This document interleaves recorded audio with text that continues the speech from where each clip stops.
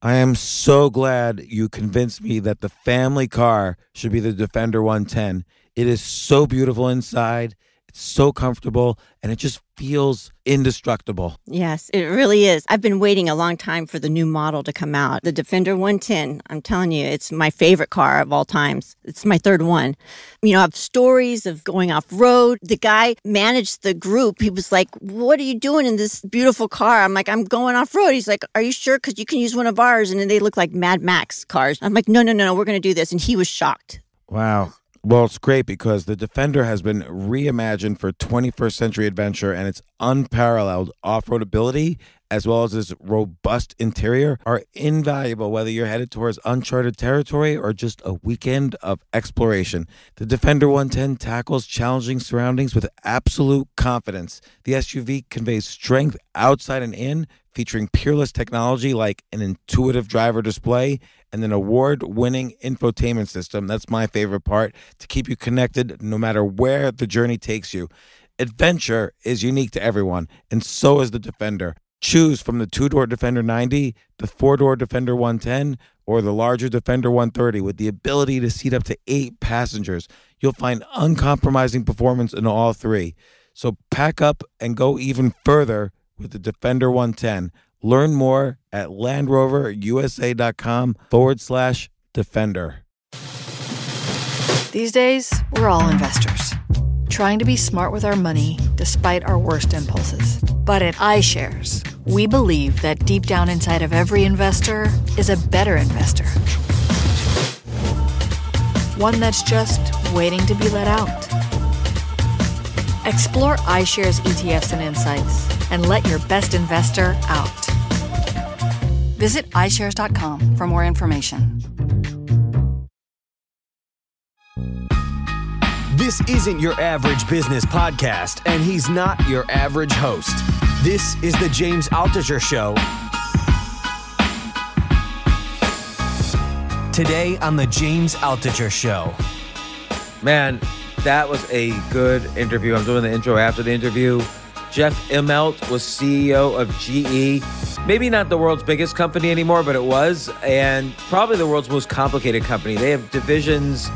I mean, they have 300,000 employees and probably 1 billion customers use their stuff or more. The entire world uses something made by GE. Jeff Immelt was CEO for 16 years, and he just learned an enormous amount. And he's very humble in his book, and he was very humble on the podcast. And finally, I asked the critical question, like, what advice would you give to someone how do you judge success? How do you judge if someone can be successful, or if someone wants to be more successful, what should they do? And he gave me a very good answer, but I won't take the words out of his mouth. Here's former CEO of GE and author of Hot Seat, which was an excellent book. It was like a masterclass of being a CEO. So here we go. Here's Jeff.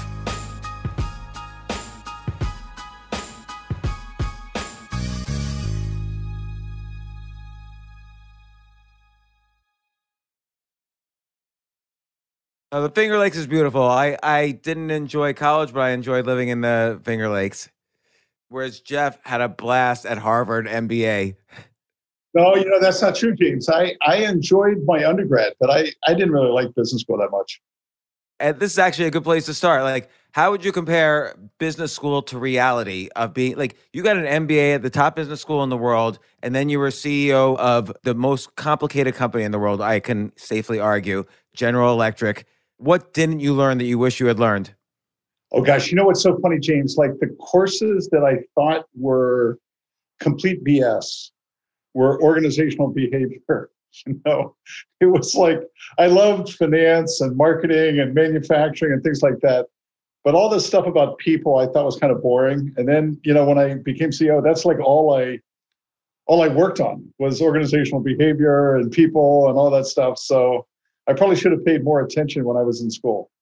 Like, what percentage of your time as CEO of GE, like, if you take all your conversations with business associates or even like family, but you're talking business, what percentage of conversations were about the psychology of the people around you or your customers or your vendors versus, okay, now we have to make this new product or business plan or whatever? A lot. I'd say a third. I'd say I spent a third of my time talking to people, thinking about people, strategizing around people. A third. I probably spent a third there, a third, maybe 30% on problems, just problems, 30% on growth, deals and stuff like that, and maybe 10% on governance. So I'd say 30, 10.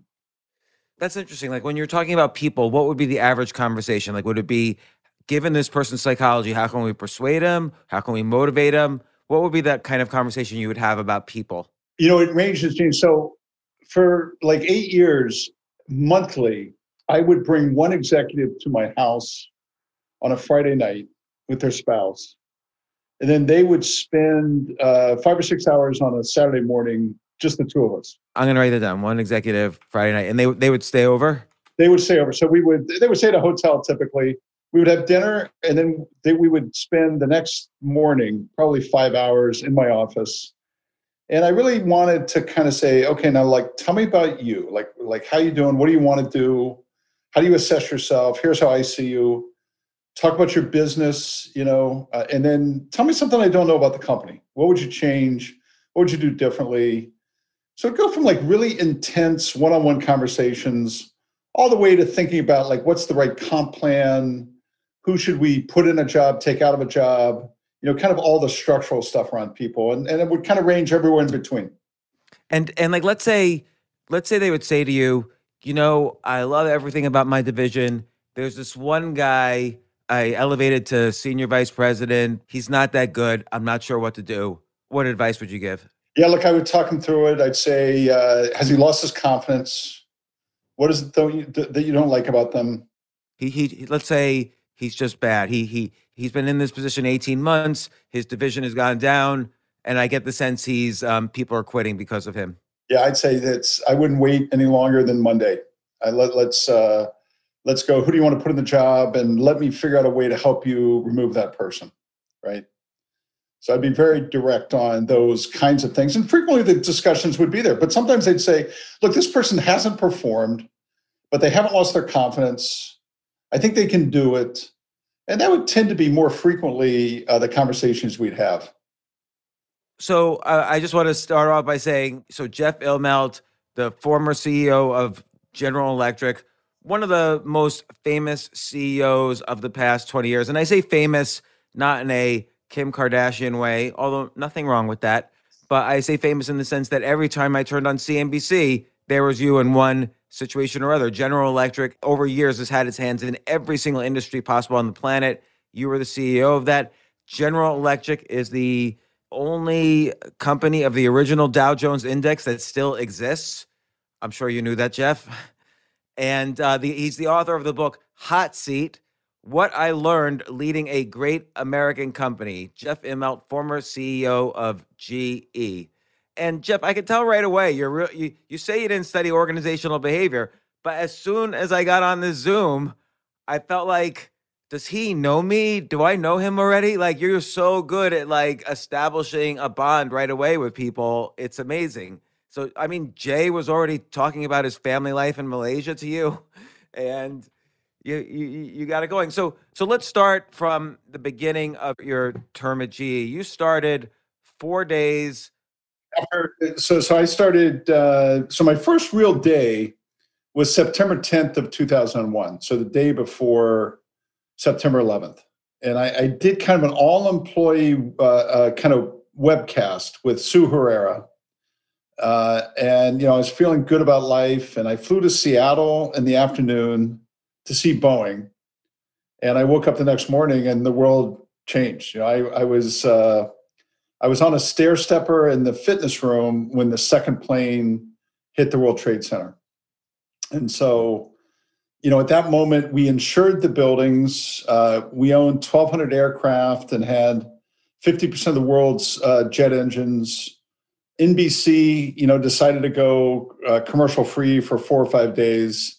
So I kind of like tripped right into a crisis for the world, but also a crisis for the company. So that was my honeymoon. That's unbelievable. And again, not only were so many of your divisions was immediately affected by 9/11, but of course, many of your employees might have been affected, and so on. What was your priorities that day? What did you do, and what do you think you did that was bad, and what do you think you did that was successful? Yeah, I would say the first thing was safety of people. So it took probably till the end of that day to figure out, kind of what was the scope of the crisis, and did we have people that were impacted? We actually had 2 people that died. So that was probably the first day. And then we started kind of combing through the businesses in terms of who would be impacted, what the scope of the impact might be. I think on Wednesday of that week, I reached out to Rudy Giuliani and said we would donate $10 million to the families of the police and firefighters. And so really, James, it was just kind of like day by day, a tick-tock of what kind of exposure did we have? Where were we fine? Where were we going to struggle? And kind of went through that week. On Friday, we made a decision to write off somewhere between $1 and $2 billion on the insurance on the World Trade Center, and then we just got ready for the market to open the following Monday. So it was a scramble. The airlines were tremendously impacted. So as you went into kind of the second and third week, we were kind of going around the airline industry and trying to decide whether or not to lend them money, what kind of exposure we had, who was going to be in the worst shape. And we made a bunch of decisions around the airlines. And I'd say it probably took a month to really get through, kind of what the total scope of the businesses would be. Let's see, what did I do best? We invested in airlines. We basically shored up our aviation business, and that turned out to be a fantastic move because somehow, some way, they made it through the crisis, and we generated a tremendous return on our investment that we made there. What would I have done differently? This is really only kind of in looking back over a long period of time. I wish I'd spent time right after the crisis, maybe 60 days later, and basically kind of slowed down the earnings of the company, changed a little bit of the strategic context of the company, because I think after every crisis, you get a chance to reset yourself, and I didn't take that opportunity. We'll talk later about what you may have done during something like the pandemic and how it affected business. But I want to keep going towards the topics in the book and work through that. So you start at GE. It starts off with a major crisis.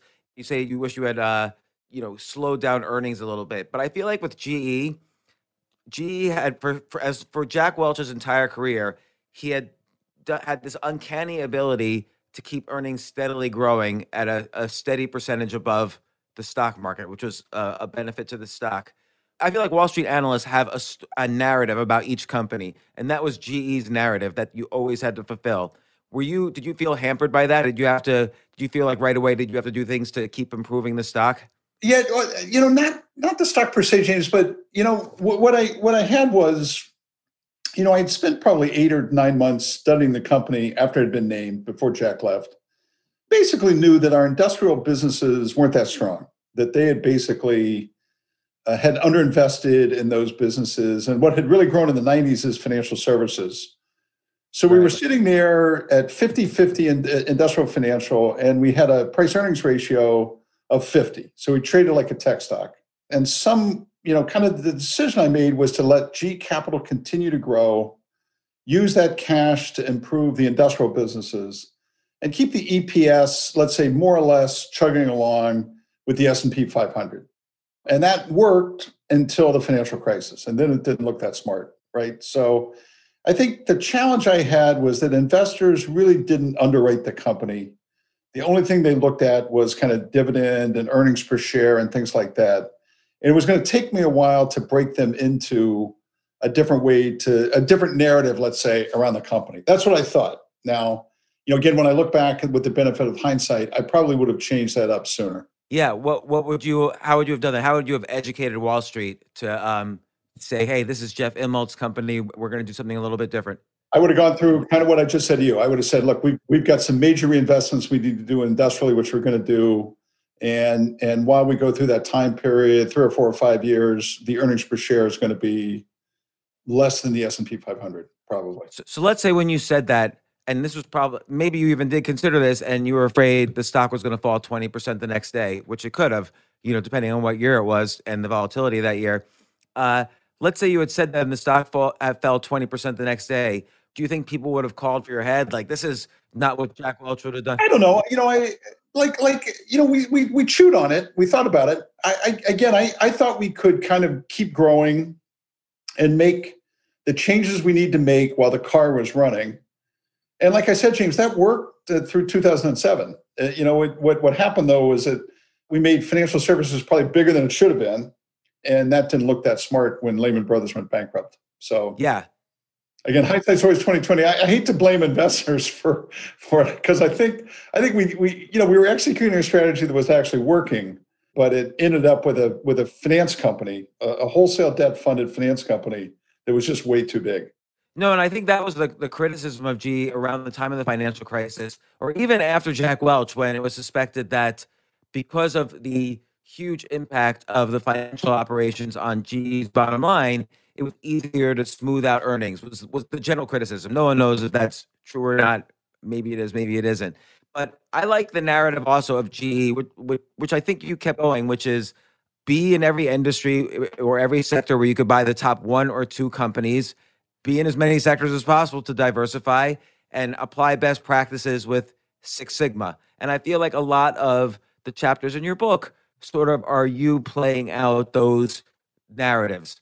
Again, there was in the 90s, there was always this, or 80s, there was always this impression that GE was in every sector, particularly every industrial sector, and would buy the top one or two companies in that sector. Do you think that carried through in your term? I mean, I believe it did. I think we narrowed the company appreciably. I think what we tried to get around was really high-tech infrastructure businesses that had kind of big aftermarket opportunities, were global, and where you could build technical scale. We were in aviation, we were in healthcare, we were in transportation, energy, oil and gas, things like that. And in all those businesses, we had leadership market positions. We had kind of a common global footprint. We had strong technology, really, really technical scale versus our competitors. And so we slowly got out of businesses like plastics or NBC or businesses that didn't fit that model. Right. And I think James, it's easy to run a conglomerate when things are pretty good.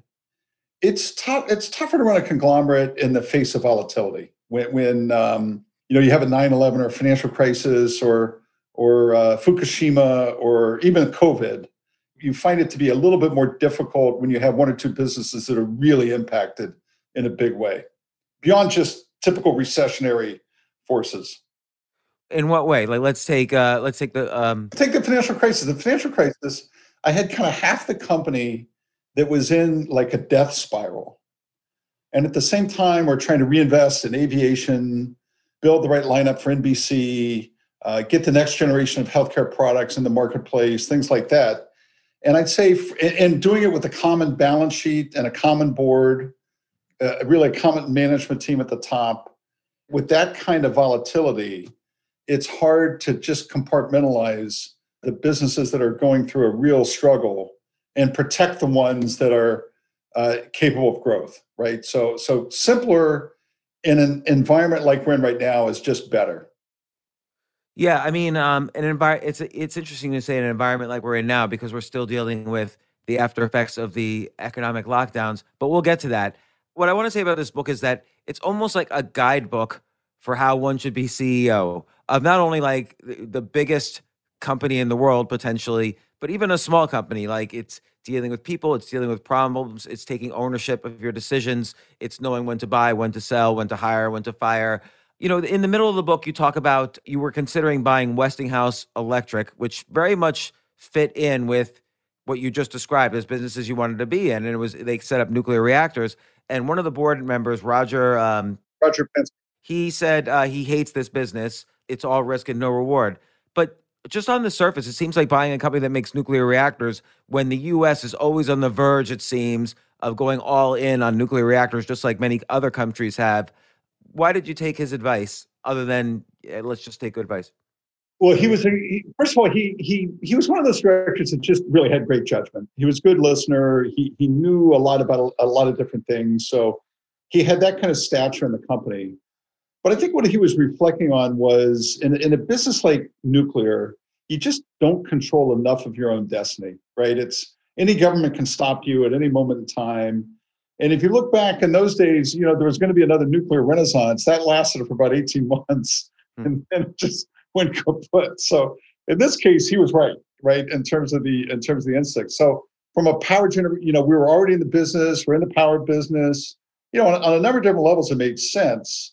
But when you looked under the covers with respect to just the additional risk that it entailed, he probably was exactly right. And those are the times when directors make a huge difference. Yeah, that's interesting because I sort of feel like like you see company X buys company Y, and then 2 years later, it writes down the entire value of company Y. I feel like most acquisitions should never happen. But you guys have GE is known for making and assimilating good acquisitions. I think acquisitions, you got to be thinking about three things. You got to be thinking about, does the market really fit, and the product in the market, does that really work? You got to be thinking about timing. Where are you in industry cycles and how much you're paying? And you got to have a team that's ready to execute, right? And if you have two out of those three things, and it's hard to get all three right? When you get all three right, you're going to do well. You're going to hit a home run. If you get two out of three right, you're going to basically return your cost of capital. But if you get two out of three wrong, you're going to write something down. And if you get three out of three wrong, you're going to write the whole thing down. And I think people aren't honest enough about those three things. Is there really a fit, right, with the company?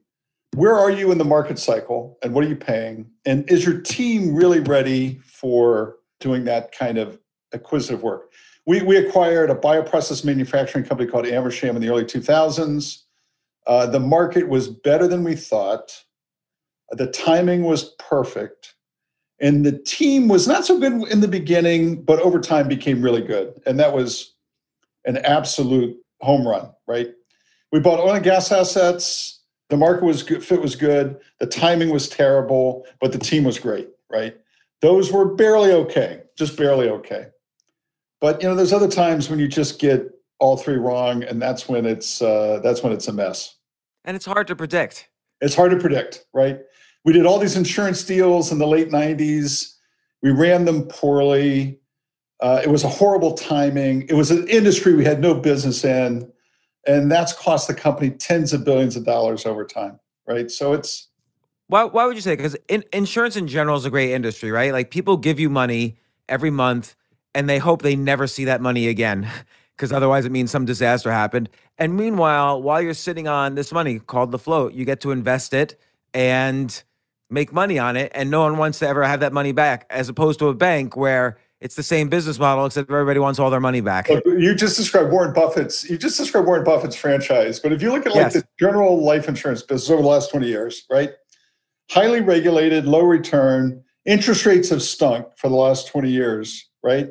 It's just been a really tough business model. In our case, we just never had the right team. We never had the right headset.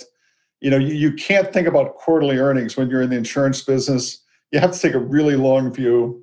And let's face it, not everybody's Warren Buffett when it comes to investing. So it's kind of like when I read his annual report, I say, gosh, he makes it sound so easy, but other people have struggled, and we sure did. You could have just called Warren Buffett and say, hey, what are you guys doing? Can I just follow what you do? Well, I used to go see Warren. I used to take my shareholder letter every year, and I'd fly to Omaha and sit with Warren. Really, we talked about insurance. We just ran it poorly, James, but we had other businesses we did with him. So, we would talk about other things as well. But he was always very gracious with his time. I want to reel back to the beginning. Like Jack Welch had this not unusual way of picking potential CEOs, but there's certain strategies when picking who a successor would be. And he took an extreme view, which is let's identify publicly or semi-publicly the three candidates I'm looking at, or four candidates, and kind of make them compete against each other. And maybe that's not a too simple a summary, but when you knew you were up for consideration for CEO and you knew who the other candidates were. How did it make you feel? Oh, I hated it. James, I hated I thought the process was just a little weird. It was too public. It went on for too long. You have to kind of put yourself back in time. In that era, 99 and 2000, he was like the most famous business person in the world, maybe in the history of the world. And so he was a very, distinguished and well-known guy. But, it was just awfully public. It went on for a long time. I was uncomfortable with it. He brought us all in separately, let's say 6 months before he made the decision, and basically told us that we would have to leave if we didn't get the job. So, this was the only company I'd ever worked for and things like that. I thought I was like, I said, "You're kidding." That seems awfully severe to me. Why do you think people would have to leave? Because there would be just too much resentment? Yeah. That was, kind of the too much resentment, too much, excess baggage, and in terms of how people might feel. So, it was kind of the time. To be honest with you, I always trusted him. So I never complained about it or never thought twice about it, because I thought at the end he would treat everybody the right way and things would work out. But, nobody's ever copied that, since then. So I always think that, if you really have a good idea, other people are going to do it as well. This is one where nobody else did it. So that's kind of the best. That's it. And then, I've read articles about this. What made him ultimately decide on you versus the other very qualified candidates who ended up running CEOs of other multi-hundred-billion-dollar companies? I never really asked him. I would say he thought about age for sure. And the other thing I would say, James, I worked in my career in the plastics business and in the health and medical business. And most of the executives throughout the company were actually people that I had worked with before. So in addition to, whatever I was doing or however well I was doing, I actually knew the most people of the three. Even though I was younger, I had spent more time in businesses where other executives were. And I think he valued that as well, right? In terms of peer relationships, because let's face it, when a guy like that leaves, everybody becomes a free agent. So, part of the, I'd say the struggle of taking over after a really famous guy is that everybody has a bond with him, and he walks out the door. You have to replace those bonds as quickly as you can, or build a new bench of people that can come in and step up and do the job. Right. So one approach might be sort of like what a new king or emperor would do is just fire everybody and bring in your guys, so the loyalty is to you. So you don't think people are conspiring behind your back. But you didn't really do that. You built bonds with the executives you had. Yeah, we replaced a few people and changed the organization a little bit, so that I could feel it a little bit more in my own way in terms of what the right thing to do was. For instance, the guy who ran G Capital for a long time was a great guy. I asked him to leave early on just because, we're in this period after Enron where, we needed less opacity about G Capital. So I made moves like that. But, by the same token, there were people that, I'd never worked with before that we became really strong friends and built really great relationships with. And part of that is I feel like you travel a lot. Like you do exploration travel a lot, meaning like you'll visit, there was one part where you visited 27 cities in Asia, and it was an exploratory mission to visit businesses there, see industry there. I feel like you travel to see people. Like you just said, you traveled to Omaha just to discuss your shareholder letter with Warren Buffett. You wouldn't just pick up the phone and call them. Why the travel? Because it takes a lot of time to travel. It takes you away from your job. It's a great question. I would say that I was always kind of like a see it for myself kind of person, that I thought that was the best way to make connections. And I teach now business students. And I always tell them that, the most important thing you can do is control your own calendar early on in a career, so that you can create the time and space you need or you want to learn, to teach and to make connections. So I'd say throughout my career, I've always made the time to learn new things and to reach new people. The story you told right there, James, was in 1997, I think. And I was running the healthcare business. And I took the few weeks in August that I would normally take maybe for vacation and said to my wife, look, I'm going to go to China for 2 weeks and I'm going to go to 15 cities. I ended up going to 20 cities and I'm going to visit the hospitals and I'm going to write a business plan for China and healthcare. And I'm going to do that over my vacation. And did she go with you? No. Oh, God, no, what she said. She was not that displeased at all. She said, well, we'll miss you, but we're going to have fun anyhow. See ya. Wouldn't want to be ya. Exactly. So I just think times like that are always critical and important. And again, there's another point where you're having, and the key word here is lunch. You're having lunch with Boeing's CEO, and I like how, again, you take the vacation to go to China and visit the cities. You take lunch you don't have a meeting with Boeing CEO. You have lunch with the CEO. So it's like all these big industries and businesses, they're sort of your customers or vendors, or sometimes they're both, and sometimes they're competitors also.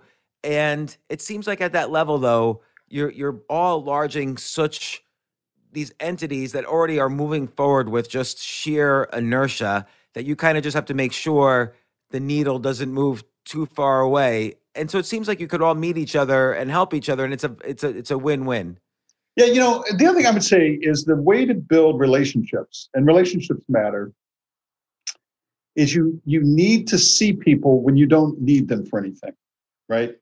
You need to make the time, whether it's a customer, an employee, or government person, you need to see that person when there's not a crisis, right? So I never joined a public board, but in the early 2000s, I joined the New York Fed board with Tim Geithner.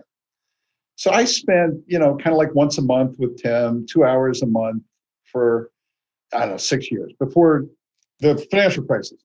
So when the financial crisis hit, like I had known Hank Paulson, I had known Tim Geithner, I had met Ben Bernanke. I had a 10-yard head start against every other financial services executive in the industry because I knew the people from, they would return my call. They would say, they would tell me the truth. They would understand who we were. And that's true with Boeing, and that's true with other customers and people. So there's a real strength in knowing people out of sequence.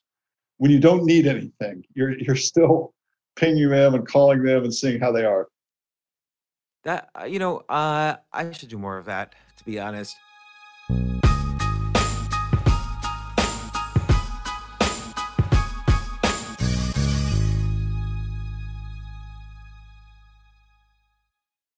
Oh my gosh, I love these clothes. Mizzen and Main, that's Mizzen and Main. It really is the most comfortable work clothes. Travel clothes. I had to travel this whole week. I'm traveling for a week and a half, and I just took Mizzen and Main clothes with me. Close out 2023 in style with comfortable, breathable, packable, and machine washable pieces from Mizzen and Main. As you wrap up your year-end goals, enjoy a Mizzen and Main dress shirt that you can wear confidently. I like that they've very, very just nice, solid colors. I don't really like to get all fancy in patterns and everything, although they do have some pattern shirts, but very comfortable clothes, stretchable pants. It's just super comfortable, but they look professional, and you can wear them casually or professionally. I like some of their flannel shirts or untuck shirts. I love untuck. I never tuck in. So again, whether you're shopping for a special someone or giving yourself the gift you really want, I just buy myself gifts. Mizzen and Main is the perfect gift for any guy who works, travels, and cares about looking and feeling great. As you could tell by my many photos across the internet, I care about looking fantastic. I'm practically a model. And let's be honest, every guy loves to look great. So again, shop now at mizzenandmain.com and save 20% when you spend $130 or more using promo code James. That's promo code James at Mizzen and Main, Mizzen and Main.com.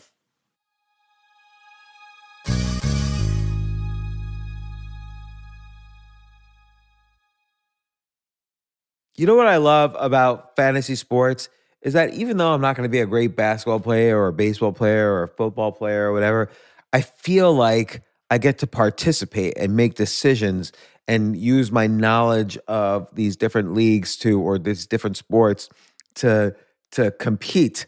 So it's like I can pick my team or I can pick my favorite players and I could use my knowledge to make predictions and maybe even make money. So with the basketball season here, you can now pick combo projections across football and basketball from the Specials League on Prize Picks. This is a league created specifically for combo projections that include two or more players from different sports or leagues. Want to play alongside some of Prize Picks' favorite players like rapper Meek Mill and comedian Andrew Schultz, who's also been a guest on this podcast, and I've been a guest on his? You can now find community plays under the promos tab of the app to view entries for some of the biggest names in the Prize Picks community each week. Look, Prize Picks even offers a reboot policy so that your entries stay in play even if one of your players gets injured. For football and basketball games, if you have a player who exits the game in the first half and does not return in the second, that player is rebooted. Prize Picks is the only daily fantasy sports platform with an injury insurance policy. What? So, I love playing it. I love anywhere where I can use analytical ability with my interests to demonstrate some skill and maybe make some money. And I like the game-like aspect. I do wish they had chess as a category on prizepicks.com, but I'll settle for what they've got. Maybe I should make my own fantasy chess league. But in any case, I love Prize Picks. Go to prizepicks.com/James. Use code James for a first deposit match up to $100. That's the easiest $100 you're ever going to make. So that's prizepicks.com/James and use code James. Daily fantasy sports made easy.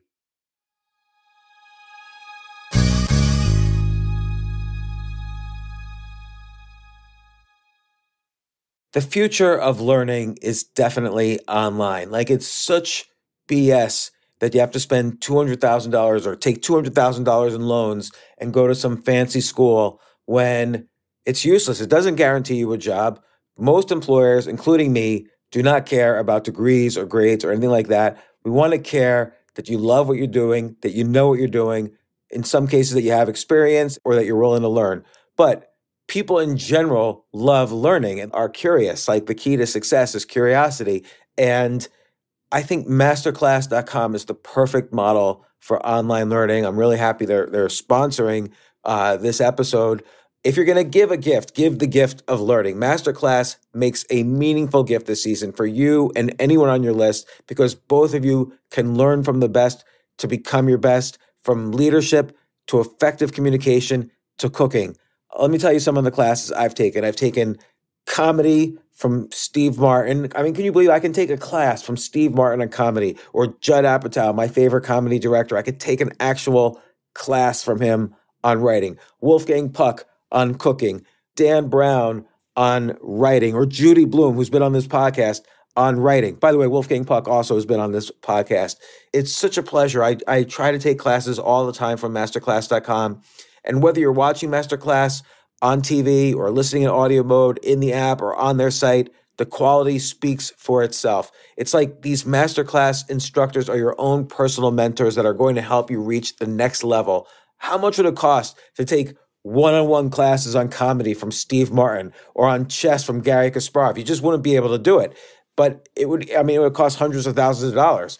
With a Masterclass annual membership, it's $10 a month. Memberships start at $120 a year for unlimited access to one-on-one classes with all 180 plus Masterclass instructors. So it's not just $120 for one instructor. You get all 180 plus Masterclass instructors. Boost your confidence and find practical takeaways you can apply to your life and at work. And if you own a business or are a team leader, use Masterclass to empower and create future-ready employees and leaders. That's the real education in today's world. So this holiday season, you can give one annual membership and get one free at masterclass.com/JAS. JAS, of course, stands for the James Altucher Show.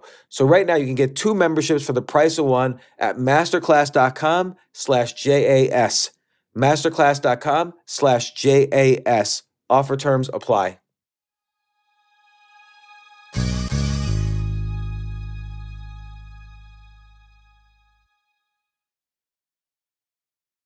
What was friendship for you during these 16 years you were CEO? Was it all like, did you have friends who had nothing to do with business and you would just go fishing with them and then and talk about the football game? Yeah, a very small circle, right? So I think if you're going to have a complicated business life, you need a simple personal life. So when I wasn't at work, I was at home. And when I wasn't at home, I was at work. Didn't do golfing trips to Scotland or fishing trips to Montana. And I had a very small circle of, let's say, non-GE friends, private friends. And then inside GE, I also had what I would call a small circle of people that had just been with me for a long time, who I trusted implicitly, and probably didn't make one big decision without, picking their brain. So those are the ends of the spectrum. For the benefit of the listeners, and I guess also for me, you explain Six Sigma in the book, and GE has made, so Six Sigma is this model of how one should basically run a business at every level, but I never really understood what that is. Can you just give a summary? So like Six Sigma is really it's kind of a quality method for defect reduction. So it really is meant to drive consistency in new product introduction, consistency in financial processes, consistency in quality control. And it was kind of the wave of the late 1990s. But to be honest with you, James, I kind of phased it out, when I came in, because when I say the company was running out of ideas in the 90s, that's kind of what I mean. And that, Six Sigma it's a methodology. There's nothing wrong with it, but it wasn't going to help the company grow, right? It wasn't going to help us introduce new products. It wasn't going to help us get into new countries. It wasn't going to help us attract new talent. And so I think a little bit in the world is that some of these process tools, which had really powered the 80s and 90s, they're still relevant today, but they're not very differentiating today, is what I would say. Yeah, and it's like transportation. Cross-country planes now are slower than they were in 1950. And a lot of that it's due to regulation, but I think it was Matt Ridley who just wrote a book on innovation, that basically the first half of the 20th century was innovation in speed, and the second half was the innovation in ones and zeros. And GE is very much involved in speed, whether it's aircraft or even, drilling for the oil or whatever. I mean, why isn't every commercial plane like going at Mach 5 right now?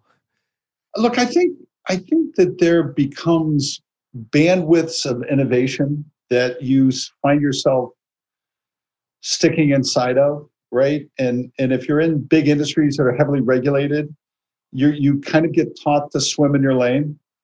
I remember probably 2015, I was in Arizona and I was on a panel with Elon Musk, and I had met Elon Musk a few other times. James, look, I have a pretty good technology story. I could talk about big, complicated products. In those days, we had a very strong digital initiative and things like that. But Elon's talking about building rockets at a third the cost that Boeing or Northrop Grumman and people like that could do it. And he just came at it from a completely different, context of he could raise an infinite amount of capital. He could hire the best, and he was willing to kind of go after industries that weren't even being formed. And I think to a certain extent, that's where legacy companies have to either find their own way into that or partner to get into that, or you're just going to be irrelevant in 10 or 20 or 30 years.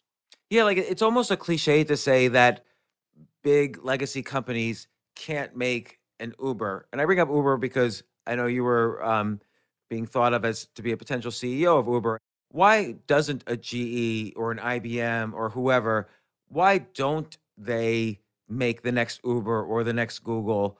They have the resources, they have the people. You say, the company was running out of ideas, but how could you have kickstarted ideas at the employee level a little more? Yeah, no, I think the context that I would give you is that, we tried a lot, we tried stuff, and some of the stuff really worked, right? So we got into life sciences, or we got into kind of embedded digital technologies. We got into renewable energy, wind and solar, things like that became $5 or $10 billion industries almost de novo, right? So it's not that we can't do it. I think it's important. It's probably strategically important that they have some scalability, or else big companies don't bring much strategic advantage.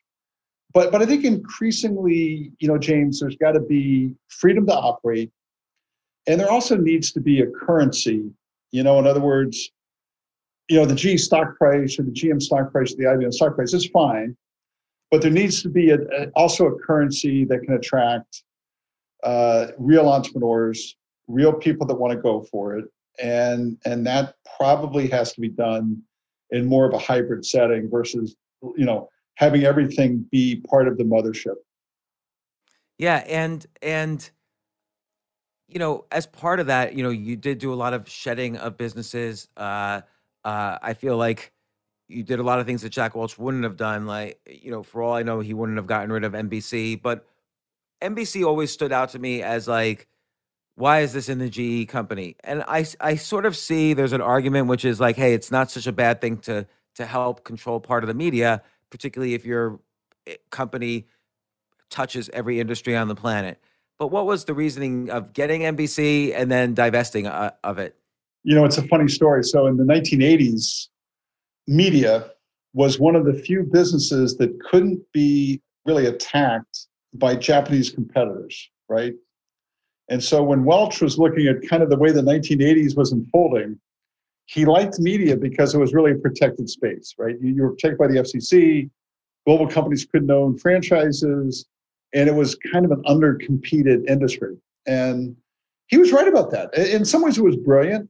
And, when I was saying earlier about acquisitions, in the case of NBC, it was extremely well run over the time that GE had it. We were number one for a lot of years. And then in the early 2000s, we acquired Universal, which was a great fit. But, there wasn't one NBC meeting I ever went to where I could say, that script sucked, right? We should do another season of Friends or things like that. I could walk into an aviation review and I could give lots of help, or oil and gas, or healthcare, or you name it. But NBC really wasn't. It was a different team. It was a different context. It was a different pace. My belief actually was counter to what you said, which was it became increasingly, in a polarized world, it became more of a liability than an asset in terms of the ability to sell the other products in our portfolio. And then I always really had kind of like a context of you're in it to win it or you shouldn't be in it. And I remember when Bob Iger, who was a guy I respected a lot at Disney, when they bought Marvel for like $5 or $6 billion, I had the team do an analysis of it. And I just said, guys, we would never do this. I would never let you do this. Like here's the guy I respect the most making a bold strategic move. And I look at it and say, that doesn't work for me. It's probably time to exit the business when you see other people making strategic moves that you wouldn't do. And that's kind of the way we thought about it. And and it's interesting you bring up those deals and Disney, and you mentioned this in the book about one of the things that influenced you about selling NBC was that you had no plans to take on a huge acquisition strategy like Disney. And Disney buying Marvel, Pixar, Star Wars, even Star Wars for $2 billion, a franchise that already run its length, those were such intelligent deals. Brilliant. No, we did Harry Potter. Look, the last year we owned it, we did Harry Potter for $800 million. You looked at it and said, this is so much money. How could we ever do it? It was brilliant, And so, I think we played, here's what I would say. We played our cards reasonably well. We did Universal, we did some big strategic moves. But in a conglomerate, you got to keep playing them over and over again. You got to go wherever it takes you. And I kind of felt like, particularly during the financial crisis, we weren't going to be able to keep up. And rather than destroy value, it was probably a good time to exit the business. Yeah, I mean, during the financial crisis, I don't know all of your strategies during that, and you discussed this in the book, but obviously you could have bought every piece of bad debt out there with the idea that, you kind of knew already the Fed and the Congress were going to do these massive bailouts of the banking system. and basically bolster all of this bad debt. Plus, there was the mark-to-market rule was going to undoubtedly get changed at some point, and you were probably inside these discussions. Wouldn't it have made sense to basically buy everything you could at that point? What happened, James, was, probably nobody got hurt worse with the Lehman Brothers bankruptcy than GE Capital, because we were kind of a wholesale funded finance company. So we were debt funded. We weren't deposit funded. And so, we went from having a lower cost of capital to having a very high cost of capital, which severely kind of impaired our ability to maneuver in that context. We became a systemic institution with none of the benefits of banks, right? So we were on an island of one with kind of the worst of all worlds in terms of, kind of how we were positioned. So we were bounded with respect to how flexible we can be. Now, all the things you just said, if you go back to the early 1990s with the savings and loan recession and all that, that's when GE Capital really exploded. That was when GE Capital really turbocharged its growth, because we did just exactly what you said. We got into commercial real estate, we bought assets cheap, other people. But when the financial crisis, really the Fed made it so that large banks held all the cards. And in order for us to really maneuver the way we needed to, we probably needed to separate GE Capital, buy a bank or merge with a bank, and kind of march on into the future. Yeah, like the Fed and the government were basically tucking companies like Merrill Lynch and so on underneath other banks and building these like super banks. Yeah. Since you were relatively financially safe compared with some of these banks in trouble, couldn't you have offered your services as to be essentially a super bank, and they would have tucked some of these banks under you, like maybe Bank of America would have gone under you? We would have had to be the one going under, because we weren't a bank holding company, and they were going to make us a bank holding company, just because, without hiving off the industrial stuff, right? So, but I say in the book, in the last chapter, I talk about 5 things I would have done differently. I don't think we played our cards in financial services as well as we could have, right? There were moments in time where maybe we could have gone to KKR, TPG, or one of the big private equity firms and kind of smudged it together with them and created kind of a freestanding finance company. I'm not sure we got as much value as we could have out of the really good assets we had and pretty good team we had. Yeah, because that was definitely a pivotal moment. And you also say in terms of the things that you feel you could have done better, you say you wish you had said, "I don't know," more often, which I think is true for just about everyone. Like I've been on CNBC quite a bit, and one of the things you always get a sense is you're really not allowed to say "I don't know" when you're on TV being asked your opinion. And even though that might be the correct answer, and during this COVID crisis, I've had a bunch of epidemiologists on the podcast, and the answers I really appreciate the most was when a top epidemiologist says we just simply don't know about this. But like, what were times where you really felt "I don't know" would have been the correct answer? Yeah, look, so I think particularly when you run a company with 300,000 people, it's hard to say "I don't know," just because their lives kind of intersect with the decisions you're making. But I would say in the financial crisis, there were times when I gave answers when, you just didn't know enough about what 6 months, 9 months, a year down the road would look like, right? What would the regulators do? How much capital would you have to have? It was hard to make commitments like I won't cut the dividend unless you knew what kind of financial structure you needed to have to maintain regulatory goodwill, let's say, with your regulator. And so those were the things when, particularly in those times, when I wish I just had said, look, I just don't know what the dividend's going to be, right? We're just going to go through a year or two where we just don't know. And those are the kinds of times when I wish I'd said it more.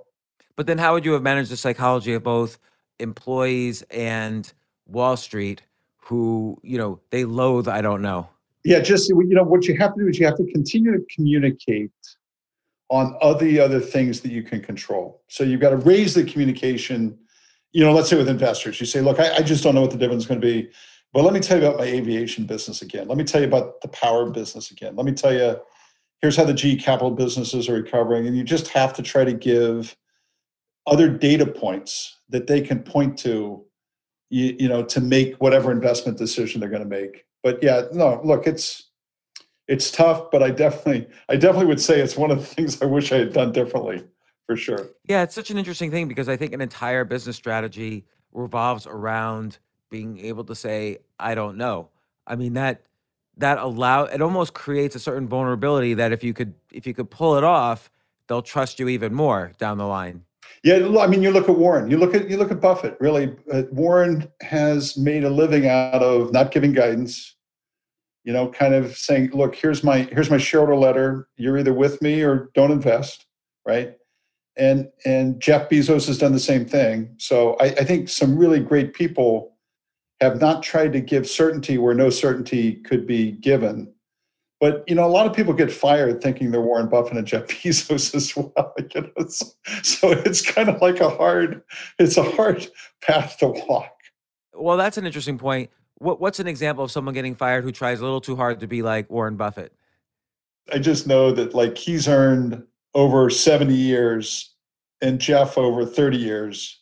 They've earned credibility that somebody in their first year has a hard time, maybe having enough self-confidence to take it on. All that being said, I go back and say, maybe right after 9/11, just recasting the company might have been the best thing I could have ever done.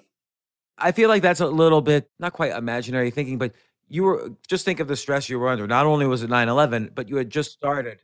Yeah, there are a lot of reasons not to. Don't get me wrong. Yeah. There are a ton of reasons not to. And one of the comments I make in the book and all the interviews I'm doing is, look, you can only live life forward. What I wanted to do in the book was tell stories about decisions.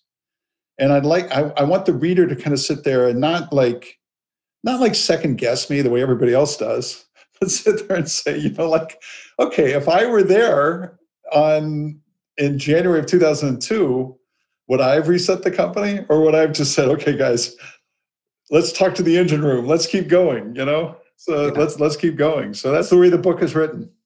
And then, another thing you mentioned is something you would wish maybe you hadn't done as much of was particularly towards the end of your reign as CEO, you took on, new acquisitions, new projects.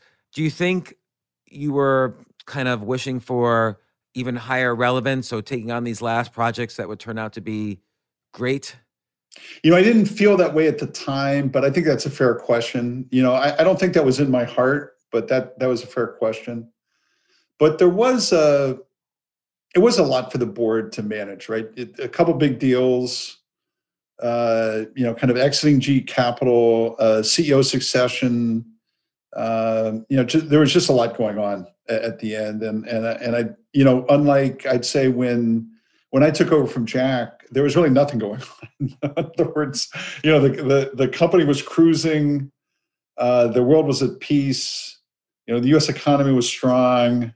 There was really nothing but tailwind. When I retired, there was nothing but choppy seas and lightning and headwind. So. What would you like in this COVID period right now? What do you see happening with the economy, and what would you have done if you were CEO now? Like, and when I ask about the economy, I mean, basically, forgetting the fact that there was a pandemic for a second, we just basically shut a good chunk of the economy down for almost a year now. And if you had done that without a reason, if for some reason the U.S. said, let's just take a vacation for a year, everyone would have said the economy is going to go to zero. And what is happening? Because I think it's still kind of not, there's still a fog around it. And what would you do right now, given? Yeah, no, that's a great question. And it's really interesting trying to think back a year, because some stuff is obvious, like hotels were going to have a tough time. Some stuff you would know instinctively, but it's certainly been higher than you thought, which is the whole world going to e-commerce, digital platforms doing well. So I put those kind of in the more obvious. What's been less obvious? The automotive business has been screaming. The appliance business has been very strong because people drive cars, they don't fly. People stay home, they don't go to the office, right? So if you think back a year from now and you said, shit, I'm going to put money in GM or something like that, you would have made a lot of, you would have made a fair amount of money over the last year, and those weren't obvious. So when we sit here now, I look and say there's still sectors that are beaten up that I think are actually gonna rock when the country opens up. Everything in the aviation and airline supply chain. I just think once people get vaccinated and some of the stricter rules get out of the system, people are going to go back on planes. They're going to go back on trains. They're going to travel. They're going to take advantage of freedom, and they're going to go see people and meet people. And they're going to go global flying. So I think the airline industry is still beaten up, and I think that's a place, as I think about myself now as an investor, where I would allocate capital. I think there's places that are beaten up that are going to stay beaten up, like commercial real estate. That I just don't think, Manhattan real estate or San Francisco real estate is going to be as valuable as it was 2 years ago for a decade or maybe more, maybe never, right? So that's kind of how I would think about how the world opens up. What other industries do you think are beaten up that might make a comeback? I think, like I said, everything around transportation, maybe hospitality. I think there might be good opportunities in hospitality. There might be good opportunities in gaming. I think retailing, kind of physical retailing has gotten crushed. I think that there may be a little bit of a bounce in some of those, because again, I just think this notion that people don't want to see people is just wrong. It's just wrong. And I go back. James, like after 9/11 and SARS, you could have bought everything in the aviation supply chain for 10 cents on the dollar. And you would have made so much money if you had done that. And if you sat back and thought about it, you would have really done it. The other thing quite interesting that, there's US and China are in such a crappy position right now, in terms of the two countries and how they interact. But on the ground, China is very robust, and there are places for U.S. companies to invest in China, or U.S. investors to invest in China, that are really, really lucrative, like the healthcare sector in China. I'd be making bets in China right now as well, just because if you sit in New York City and all you did is watch CNBC and read the Wall Street Journal, you would say, okay, we're going to go to war with China in 2 months, right? The planes are going to take off and the aircraft carriers. That's not going to happen, right? China is a parallel economy that's very robust, and there's still places for American companies to invest. Yeah, and what do you see 5 years from now? What do things look like? What are the top trending industries even after things come back? Oh gosh, so I look at trends a lot. I give you two that I really, and I'm not sure these are going to be super aha, but a lot of places around healthcare services, how people get healthcare delivered. Doors have been open during COVID that are going to fly open, I think, as the world recovers. And I'm one of these people that thinks that healthcare is going to be a third of the U.S. GDP in 10 or 20 years. I think there's no stopping healthcare just continuing its march towards being a bigger and bigger part of the U.S. economy. So I love the trends about taking new technologies and embedding them in healthcare delivery, whether it's, embedding artificial intelligence into how bills take place or how insurance takes place, or value-based care, or, supporting radiology with artificial intelligence, things like that. That's huge. And then the other industry I like a lot is one that's going to decouple supply chains and allow companies to make countries in a country for a country. So versus shipping things around the world, I think doing things like additive manufacturing, distributed manufacturing, more local manufacturing, I think that's going to happen as well. So those are two I like a lot. Your example of radiology is very interesting, because right now, a doctor, by law, an actual radiologist has to give the summary of the X-ray, but AI can actually do a better. It turns out a lot of research has showed AI can do a better analysis of X-ray scans, for instance. But by law, the radiologist has to be the one to deliver the news. Is there potential for how do you deal with the fact that AI will eventually do enough to supplant jobs, if not for laws? How do you kind of make those transitions? It comes in step by step. So the first AI tools were going to be, kind of making radiologists more effective, using machine learning and using, kind of pattern recognition to make radiologists more effective.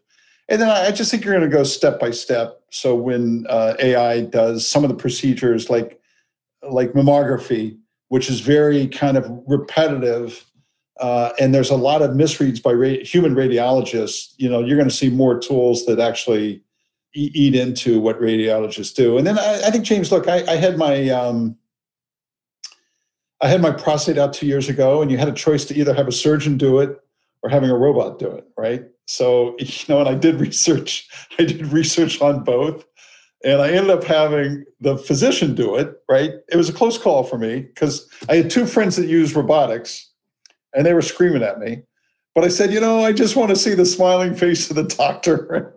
I know, call me old-fashioned, but that's the way technology works. It doesn't happen all at once, but then you look back over 5 or 10 years and more of it's happened. And I think that's where technology can go in healthcare. You forgot to mention you watched Terminator 8 times in a row before your surgery. So you got a little nervous that Arnold Schwarzenegger would be doing the surgery. That too. Did you ever get burnt out during your 16 years at GE? I mean, there was so many ups and downs and complications and people yelling at you for various reasons. I'm a kind of like a show up guy, so I always tell my students on the last day of class, I say successful careers answer 3 questions, right? One is how fast you can learn, because the world is really changing. And believe it or not, even when you're at Harvard or Stanford, you're never as dumb as today, right? You're the dumbest you'll ever be right now. So you better keep learning. 2 is how much can you give? How much can you give to others? How much are you willing to invest in other people? And the 3rd one is how much can you take, right? How many times can you get hit in the head with a stick and still keep coming? And what I found out, James, is that I could take a lot, that I actually could take a lot. And that I never lost my curiosity. I never lost my passion. I had to sometimes change my workflow so I could be doing more things that would rejuvenate me. But I found in my career that I could take a lot. When you say how much can you give, some people might interpret that just financially or... No, I mean emotionally. I mean coaching others. I mean helping others, taking the time to be a good manager, taking the time to be a good teammate, taking the time to go the extra mile for the people you work with. And yeah. To be honest with you, I did 100,000 performance reviews, right? Here's your strengths, here's your weaknesses, here's what you can do next. I did this for my whole life, right? But you find out people fail for not sometimes people say, well, you just didn't do that meeting that well, or you should have made this number, stuff like that. People fail because they're not smart enough or they're selfish, They fail for very human reasons. And there's a lot of people out there that are just selfish, that are just it's all about them. And when I say how much can you give, it's about being unselfish. It's about being willing to kind of give of yourself and give to others. Well, this is really powerful advice. And, you say part of success is luck, but there's also that cliche, luck favors the prepared. And perhaps all these things, like what you said earlier, see people when you don't need them. That's kind of a way to prepare that luck. Totally. No, look, I'd say that's one of the best ways to prepare that luck is to do things when no one's looking, to do things when there's not an immediate return, whether it's investing in a product or making a new relationship. Those are the things that help you be prepared, when bad days happen. And then and Jeff Immelt, thank you so much for your time. I know you're super busy and the book just came out, but I have one more question, which I'm just personally curious about. You know a lot about a lot of things. You're successful. You know how to organize groups, teams, and actually make things.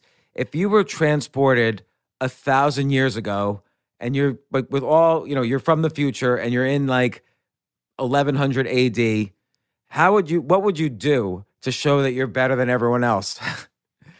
I can't think of anything I would do to actually do something amazing because I'm from the future. Look, I think the this is going to sound really trivial to your listeners, Maybe not. but collecting the best people, probably even in 1100 AD, was probably the best thing you could do, right? And so I think no matter what shitstorm I was in, when I was around people I trusted who were talented, it was okay. I made it through. And when I was around people that were less talented that I didn't trust, every problem was magnified. So I think it's a talent collection game, even in all generations. That's great. I have not had that answer yet. That's a good one. Jeff Immelt, I really think this is one of the best CEO biographies I've ever read. It really is like a masterclass in being a CEO. So it's called Hot Seat: What I Learned Leading a Great American Company. Jeff Immelt. Even the subtitle is, I feel very humble, like what I learned. Thank you once again for coming on the podcast. I really appreciate it. And you really do have an amazing, I could feel it. You have this amazing skill of bonding with people super fast. So I appreciate that as well. Not everyone has that. Thanks, James. I enjoyed it.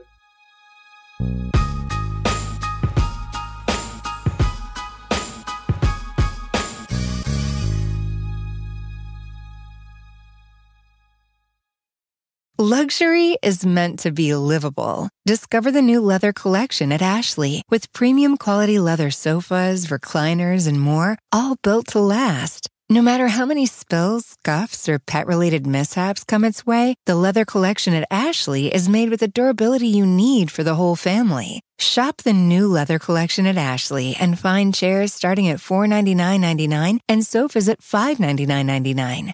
Ashley, for the love of home.